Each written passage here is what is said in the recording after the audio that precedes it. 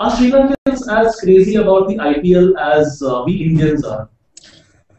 Well, I think there are different Sri Lankans who are, in the sense that we're divided, I would say, in Sri Lanka. The majority, I think, are very receptive to IPL. They enjoy watching it on TV.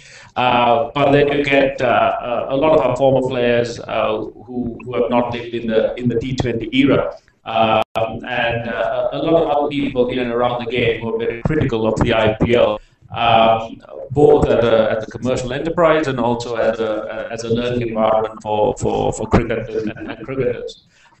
So we have all those opinions circulating in Sri Lanka, and it's been quite challenging for us to come and play and really address those issues by performing on the field and by playing cricket on the field with these teams, as Patty said, of various backgrounds, cultures, and nationalities. And I think the 6 years that the IPL has seen London cricketers participating has really improved the image of the IPL back home. We've encouraged a lot more people to watch the game. The games on TV and they're broadcast in Sri Lanka. And also we've encouraged a lot of new fans even in Sri Lanka to come and watch not just T20 cricket but other formats of the game as well. And I think in Sri Lanka they're very passionate about their cricket.